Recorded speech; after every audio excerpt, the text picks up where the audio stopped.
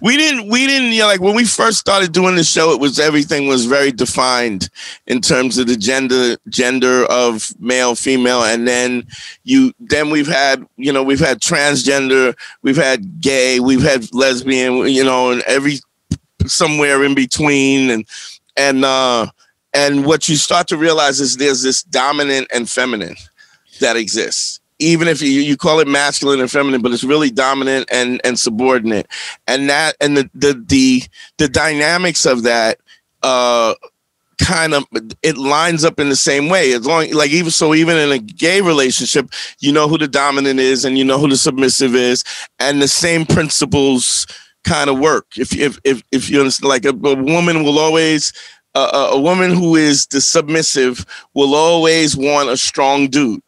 So if she can bully him around, and the stronger she is, the stronger she wants the dude to be. And so if she can bully him around, it's only a matter of time till she's done.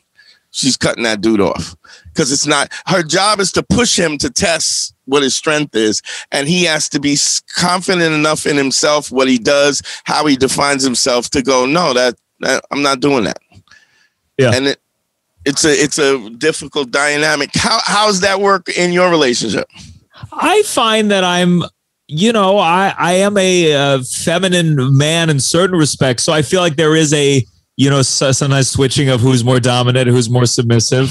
But like, I certainly know from dating that where I would meet a certain woman who like wanted a more dominant man. And I was like, you won't like me.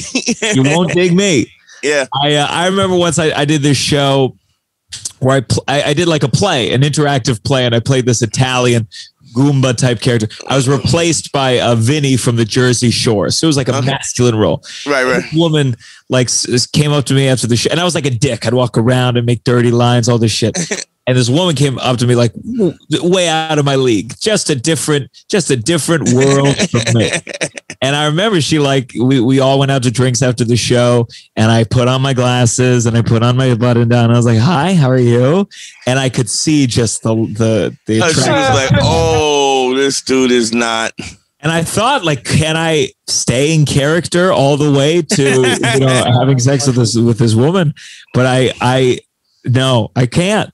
Yeah. So I feel like there's definitely like I have a very strong Jewish woman I'm dating now, and I certainly think there is it's a trope, a stereotype, but there are the Jewish women. I'm a Jewish man, and sometimes they can be more dominant, right, in certain dynamics. So I think there's a little balance I have to find with most of my.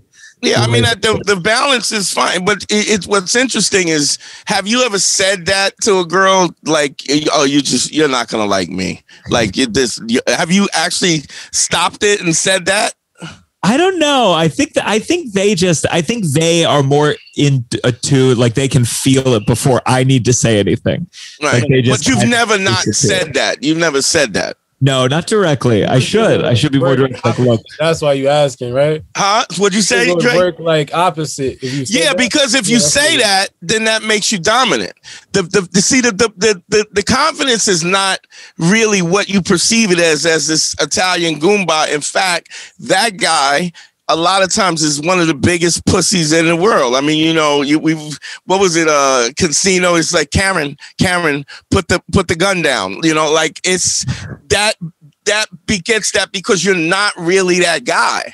Like I think they smell the authenticity of it. But if you initially said, yeah, you looking for some dude that's like, because that's kind of what Andre does. Like you looking for dude with problems. Like like you want problems, you want drama. I'm not fucking. Yeah, like which is, Andre doesn't have that kind of feminine energy, but the fact that he's willing to go, yeah, you're not good enough, is the thing that flips the whole dynamic around. You know what I mean?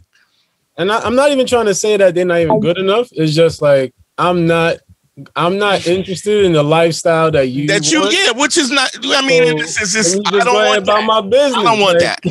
I don't get down like that. I want better for myself. I'm not even. I don't want your man. I don't want to have to look. I don't want to have to get up and get my car, and the butt of your man's rusty 38 is on my temple. He want to know why I'm in the project. I don't want none of that. I let it be known, yo. I'm not interested. Man School 202. Better hear what I've got to say because you won't get it again. I'm not an alpha male. I'm not a beta male either. I'm just a better man. Better man. Well, put your happiness first, because if you don't, they won't.